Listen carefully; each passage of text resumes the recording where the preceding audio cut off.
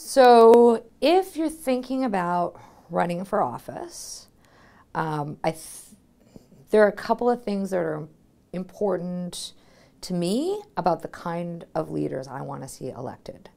So if I were sitting down and having a conversation with a candidate or somebody who's thinking about putting together a campaign or making a run for it, I want to know what's driving their interest in politics.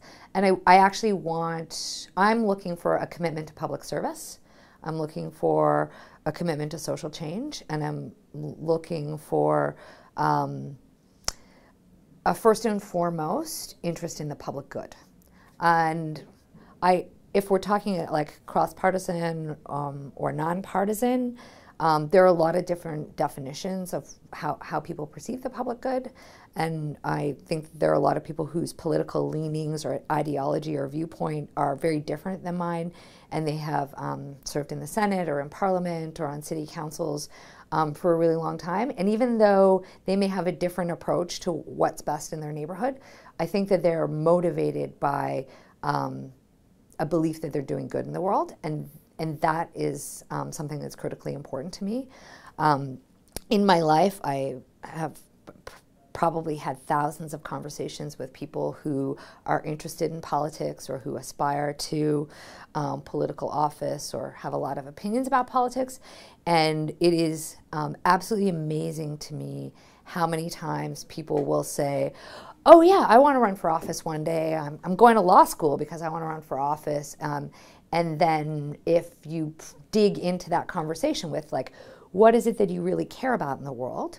What do you see around you that's not working for you now? And how do you think you could be part of changing that? The number of people who like shrug their shoulders and they're like, well, I don't know. I just always thought that I'd like be a natural leader and I'd be good at that. And I'm like, I'm not interested in working with candidates who want the position because it's a job or because it's cool or because they just want power for power's sake. I'm really interested in candidates who have identified an opportunity for us to make our community better and have some sort of plan or idea about how their role in that is critical. There's a couple of pitfalls, and I see them really on two sides of the spectrum here. One is pitfalls that get in the way and stop really amazing leaders from actually making the jump and taking the risk and running. And then on the other side are people who care about the right issue who take the wrong approach to how they're going to run.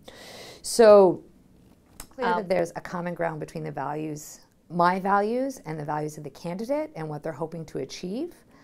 I look for them to know what they're getting into, and like it's important to me that they know what they're getting into in a very realistic way, because in a lot of ways, public service is a thankless job.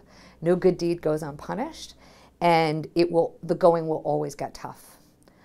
So if you're asking me or you're asking a group of volunteers to put their sweat equity into backing you and helping you achieve something, I want to know that that person's all in and going to stick with it. So that's one of my tests. And so I guess a pitfall is some people make the jump without really contemplating what this mission is that they're embarking on and what kind of sacrifice is going to be in there and how it's going to impact their family, like whatever, their group of close people, whatever that looks like, so that's an important piece, understanding the role you're getting into, shared values. And the other piece of it is the ability to listen.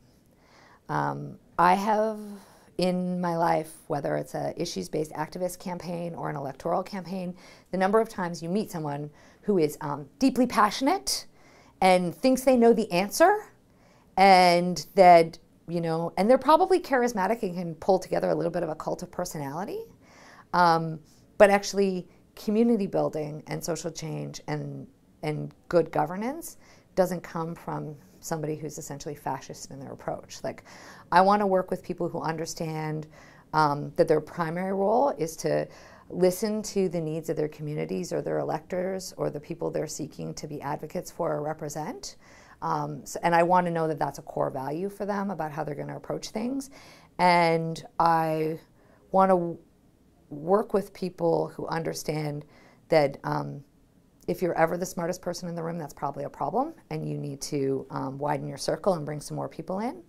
Because holding public office, whether it's school board, whether you're a mayor or a reeve or an alderman, whether you're a city councilor, or whether you're in the prime minister's office, you are faced every day with incredible complexity and myriad of issues and competing interests and things that need to be balanced and taken into consideration.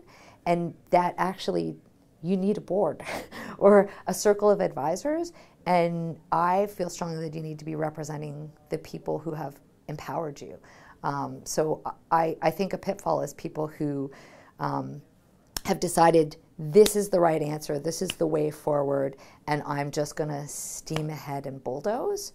And I don't think that leads to good governance. It's not to say you're not electable.